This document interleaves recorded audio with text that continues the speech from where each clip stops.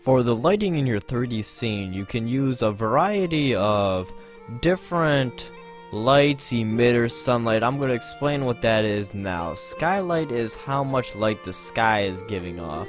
So for example, the lowest you can go is 0.01, the sky will give no light, or you can make it very bright and the sky will give off a lot. Normally I keep this around 1 or 0.75. For this demonstration I'm just going to use 1. Now emitters are the glowstone torches, redstone lamps, and that will determine like the intensity of how bright them are. So the lower you set it, the less light this will give off in the render. If you do have a lot of emitters, you might want to turn it down to like 0.75 or just keep it at 1. The emitters, if you do not have any, you should disable them because this will greatly increase the render time. Sunlight is how much light the sunlight will give off, and the sun azimuth, I'm not really sure I pronounce that, but that's like where your sun is, so you can see it right here.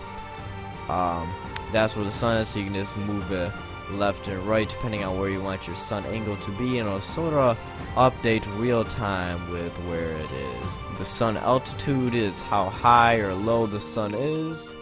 So for this example, I think I'm gonna have the sun about here. I think the sun color will determine how the shadow goes off. So if you want a sunset, you might want to go to a red.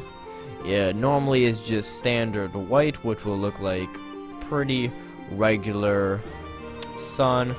I'm going to go with a sort of orange color, so maybe something like this, a darker orange, and then you can just click done.